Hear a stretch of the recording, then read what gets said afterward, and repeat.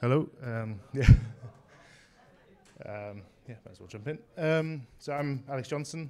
I've worked at Zucha for just over 8 years, and I currently work as a DevOps engineer. At Zucha, we handle quite a wide range of site launches and obviously just a wide range of sites. So this talk's just going to go over how we approach those a lot of the time, and the launches in particular, to minimize disruption and make sure end users and site owners and content editors have a smooth transition into using their new sites and hopefully giving a nice new experience. So just quickly jump into a few launches that we've kind of carried out. Obviously, there's a few more than this, but highlighting the FCA in the UK, which is a financial regulatory body. They publish sensitive content, and it can inform users' financial decisions. Guidance St Thomas's NHS Trust.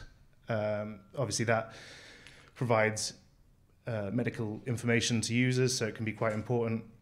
And RBKC, which is a borough in London, and again, that can have quite high traffic and sensitive information, which can be very useful to users, but can often be time sensitive. So this is why we're kind of highlighting that launches need to be smooth and be able to handle high traffic from the second you switch over to a new site, whether it's coming from an old Drupal site or one of your own sites, or it's a brand new site, just giving the best experience to everyone using it.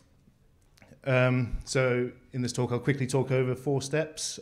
So obviously it's supposed to be launching, but it's highlighting that the launch starts at build and it doesn't really stop until afterwards.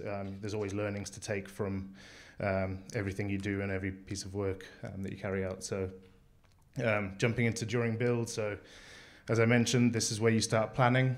Obviously, it doesn't start at the point like a week before a launch. You've got to account for actions that take time. So for example, we work with a lot of councils and governmental agencies and stuff, and that can take a lot of time to carry out what you would normally consider simple steps. So for example, DNS switchovers, you need to plan those ahead of time. Domain purchases or migrations, you've just got to integrate all of these as early as you can to make sure that you have a smooth launch and that a plan is being built up from the very earliest, well, the earliest stage, rather than trying to cobble one together in the last week or so.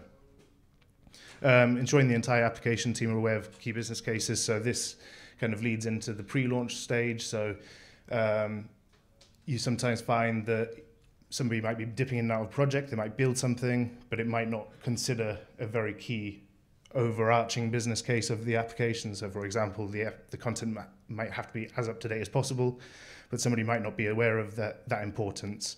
So it's making sure that you're not rushing at the very end of a project to make sure that these are covered.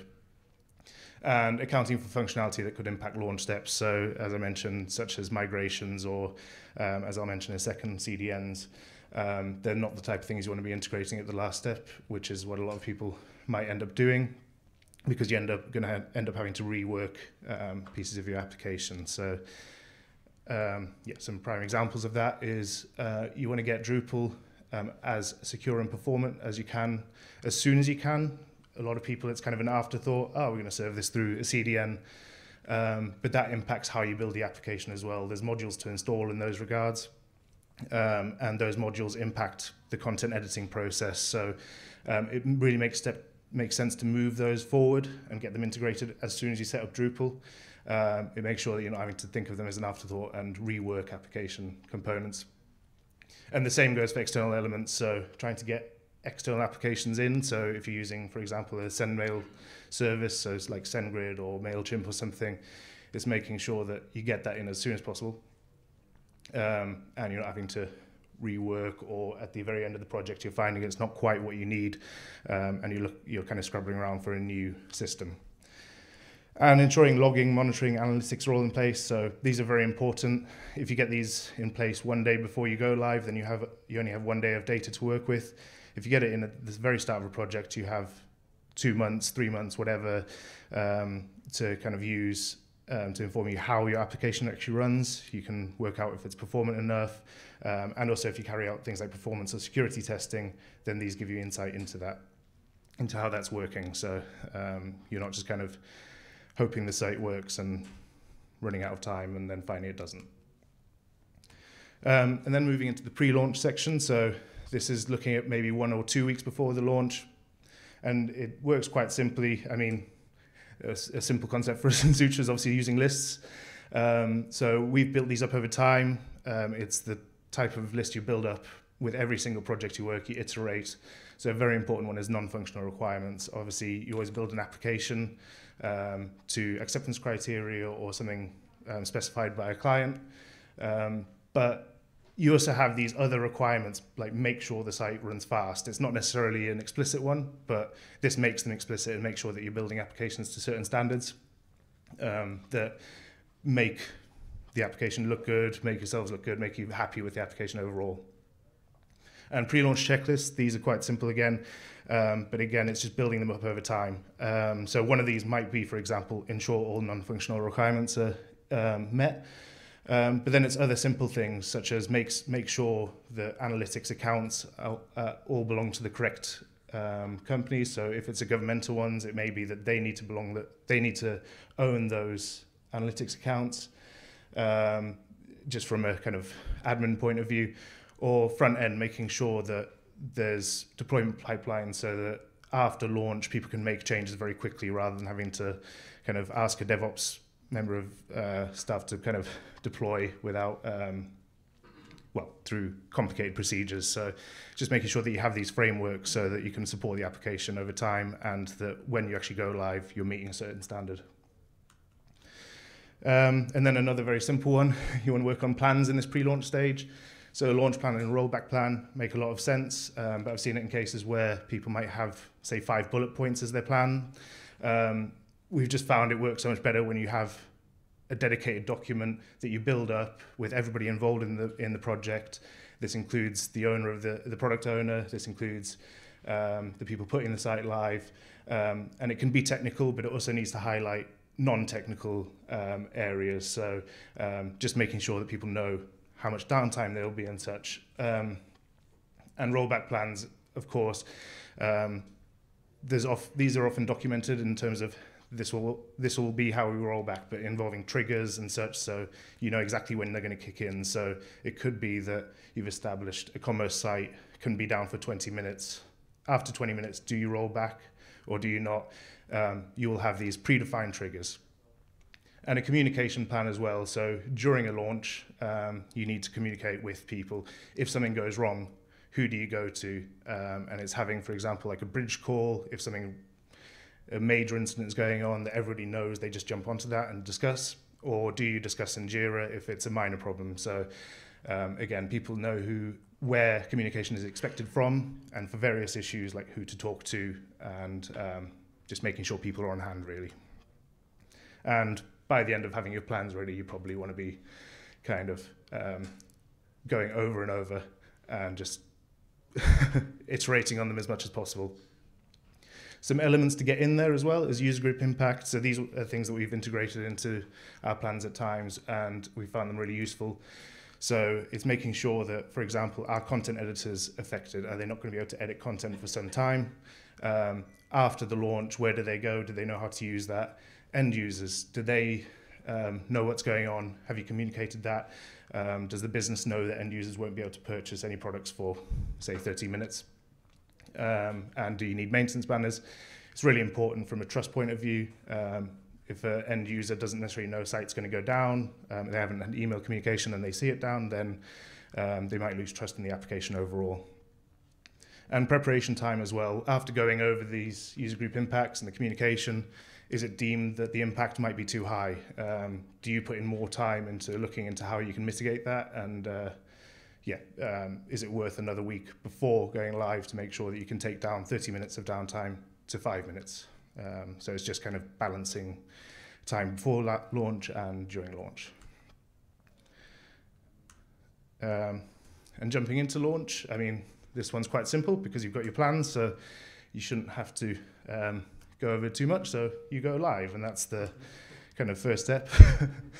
And while you're going live, you stick to the plan because you've built them, but then you don't stick to the plan as well. So, I mean, this kind of feeds into don't expect everything to go right. You've got plans, you've got scenarios, you think you've covered everything, but if you've got 1,000 testers, users might always find another way to break things. There's always user journeys that you can't cover. You can't cover every single thing. So it's be flexible, and this is where the communication plans come into place. So it's making sure that if something is happening that you didn't expect, you know who to talk to, who can make business decisions based on that. And also in that regard, you build in contingency. So if you expect the launch to take an hour, you make sure that the person carrying out the launch actually has 3 hours or 6 hours. They have time to monitor after the fact, and they can jump onto that rather than kind of being pulled onto something else. And then everybody kind of being lost. So it's making sure there's a team really there to support them, and yeah, everybody's aware of what's going on. And yeah, and then moving on to post-launch. So, I mean, whether everything's gone well, or, I mean, you might have had to roll back, there is that period where you have to monitor everything. So there's, I mean, it's great building a new application because you get a nice new system to use, but you need to look at how it's using. So this is monitoring from a performance point of view, security point of view, just if there's bugs, if something's broken, but also analytics, so how are users actually using your application. So this should start really from the second you switch over, from the point of view of, again, for future launches. If you see that the amount of users drop very quickly, then how do you mitigate that in the future? How do you make sure that there was no downtime, or where you expected there to be 5 minutes and there was 30 minutes, you can then take that monitoring and build it in, work out why that happened, and mitigate it in the future. It's just really important, basically, to monitor it. Also feedback, I mean, monitor feedback. So if you have a feedback form, for example, start taking that from the very start, but this can also be an indicator of issues in the actual application.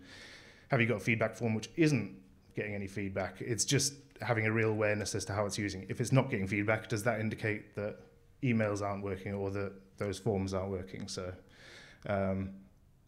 rather than just jumping onto another piece of work, keep looking at the application and keep monitoring. And from that monitoring and the event overall, so carry out a retro meeting. So this, I mean, obviously it should be carried out on the project overall, but it should be carried out on the launch as well. How can you improve? So it might have gone absolutely great, but you might have identified somewhere where you can speed it up in the future. You might have identified somewhere where, I don't know, you can handle more users straight off the bat, or you can auto scale. And it's just identifying those, having everyone in the team, giving their feedback, and working out what can be improved. And don't repeat the same mistakes. So if something came across, something happened that you didn't expect or that you didn't plan for, build that into your next plan. Again, it comes up, it's iterate. And I mean, those checklists I outlined earlier, like I'd say 5 years ago, they were 20 points to check, now they're 100. So it's just building them up and making sure you have a real good framework to improve overall. And then, I mean, quite easily, you need to have a little party after. I mean, whether this is just a little bit of downtime or a little team get together, it's always good to kind of relax. It can be quite a stressful time going through this pre-launch time all the way till after. So it is basically just being careful and making sure that you decompress a little bit. Yeah, and that's about it.